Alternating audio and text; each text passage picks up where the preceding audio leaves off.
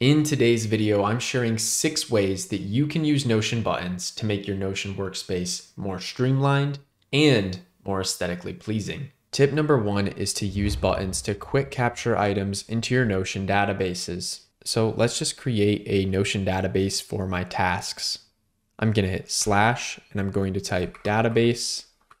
And for this example, I'm just going to create an inline database and we'll call it tasks. Here I can change the name to task and we can just add a simple checkbox right here. Let's delete this tags property and add a checkbox for this example. Now, if I hit enter above this a couple times, I'll have some extra space and I can just hit slash, type BUT, hit enter. And now we're going to quick capture a task. So I'm going to name this button quick capture task. And no matter where I am in my Notion workspace, I'm going to be able to click this button to add a task to this database. So let's go ahead and change the icon to a check mark for quick capture of the task. And let's add a step of add pages to. And we're going to select our database of tasks. And let's go ahead and leave this task title untitled.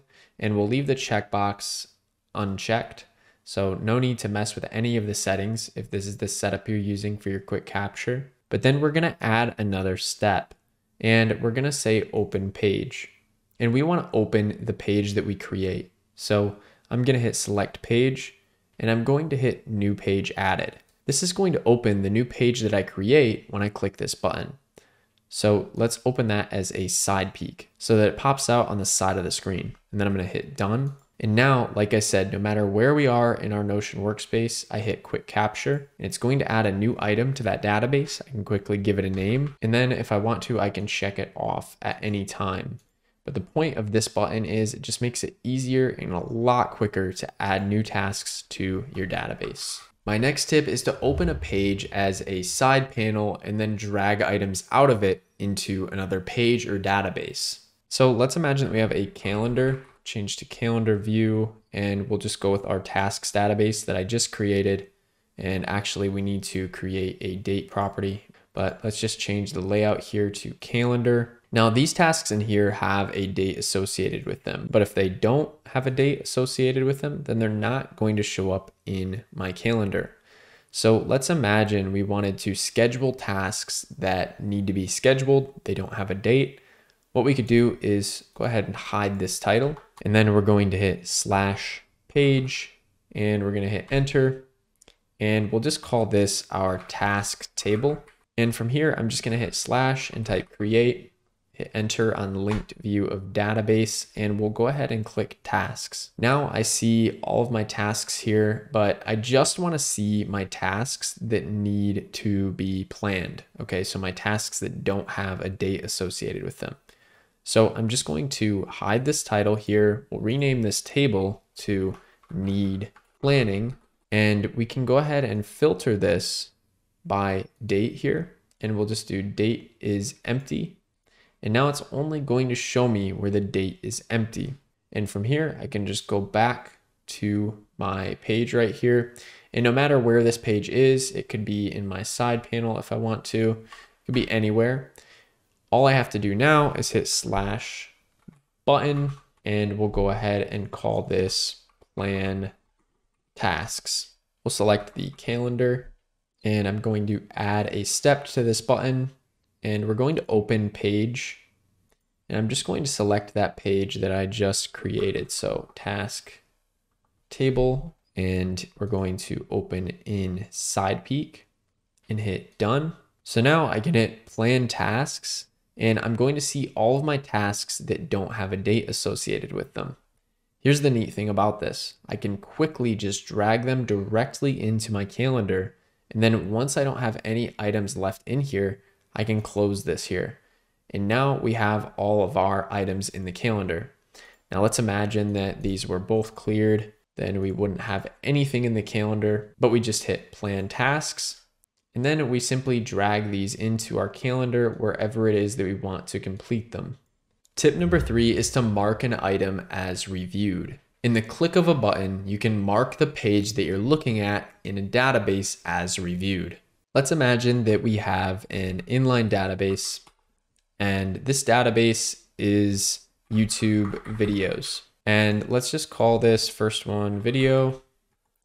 And this is where we're going to change the name of the video. And I'll call this one 7 tips for Notion buttons. And we'll call another one Notion buttons full tutorial. Then maybe we'll also have productive brain 3.0 intro. So these are just some hypothetical videos that I might release. So what I could do here is just delete tags, and let's imagine that we have an assignee for this. Okay, so we have assignee, the person that is in charge of this task at this stage. And let's also imagine that we have a status. Now, when the status is not started, that means it's just like completely not started. It's just an idea.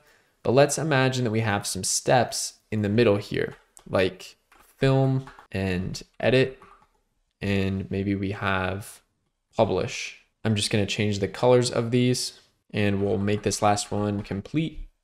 And now let's go ahead and add an assignee of myself for this one because it still needs filmed. We'll go ahead and add Drake for the second one because it needs to be edited. And then we'll go ahead and call this one Carter as well. And I'll just make the stage on these ones film, and we'll make the stage on this one edit. Now I can go ahead and add a URL column, and this is just going to be video URL. And let's imagine that Drake uploads a URL here to youtube.com/blah, blah, blah, whatever it might be. And this is the review of the video that I want to see. Let's say it's unlisted on YouTube. What I could do here, if this was in the edit stage, is I could open this up, and if we have a button in here, let's just create a button. I could call this review or mark reviewed. And from here, I can add a step to edit pages in. And then if I click on this workflow value of this page, it's going to edit the property on this page, however I want it to edit it. So edit a property, status, and we're going to go ahead and change the status to publish. So then I'm going to hit done. And now after reviewing and watching this video, I can just hit mark reviewed. Even if this status here is hidden and it's just a property that is meant to be filtering things, I could just go ahead and hide those, view the video, and then hit mark reviewed. And then it's going to change it to publish. Let's hit Command Z to go back. And furthermore, what I could do is I could edit another property, and I could add another assignee, and I could say replace with. So I could change the assignee to the publisher. So let's just say Nolan, hit done. So now watch what happens when I hit mark reviewed. Hit mark reviewed, it changes the assignee, and it also changes the status to publish. Tip number 4 is to create multi-step routines with a button. Let's imagine for a moment that we want to open up a few different pages with one button. And we can do more than just open up 2 pages, but this is an example to show you how you can do multi-step routines and launch these crazy sequences of events with one button. So I'm just going to hit slash, I'm going to type BUT, enter, and we're going to call this plan my tasks. And we'll go ahead and change this to the calendar icon, similar to how I did with the quick capture earlier. And you know what? We're actually going to use that as an example here. So we're going to go ahead and hit add step, open page, and we're going to select our quick capture example from earlier. So now it's going to open up that quick capture page where I had that calendar. Let's make this full page, and then let's add a multi-step action here, open page, and we're going to open that second page. So we're just going to search for table, task table, and we're going to open this one in SidePeek. Now, if I hit done, from anywhere in my Notion workspace, I can now launch this routine of planning my tasks. So let's say I wanted to plan my tasks, boom, I hit plan my tasks. And as you can see, it opens up our calendar from earlier, and it opens up that other relevant page of task table. And from here, I can simply drag this item into my calendar, and now my tasks are planned. Tip number 5 is to add bulk routines using a button in Notion. So let's imagine that I wanted to add more than one item to a database, and I wanted to be able to add like a block of routines every morning, for instance. So what I could do is just hit / create a database, and we'll just call this morning routine. And in here, I'm just going to enter the task for that morning routine, and we'll go ahead and delete this tags property, and we will add in the property for checkbox. And I'm just going to drag this down so it looks appealing visually. And now I'm just going to delete all the tasks out of here so that we have an empty database.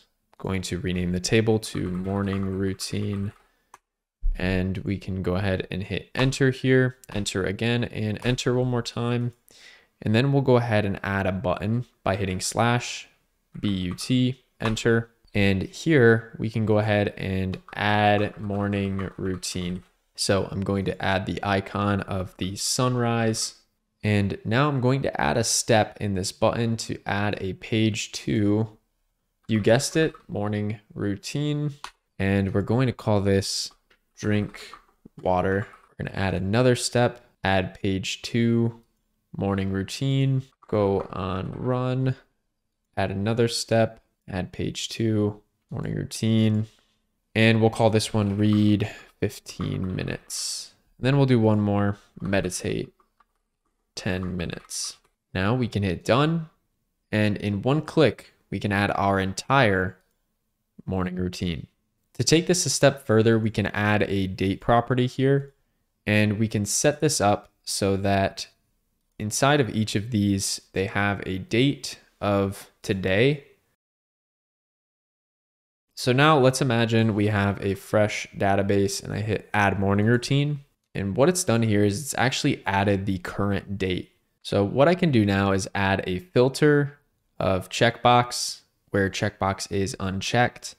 And let's just start checking these off, and they will disappear as I check them off. Now, once all of those are checked off, I can hit add morning routine again the next day and begin checking those off. So now every single day for my morning routine, I just click this button, it populates my tasks, and I can check them off for that specific date. Tip number 6 is to create a back to home button within your Notion account. You can use this anywhere in your Notion account and it will take you back to any page, but in particular, this is helpful to take you back home.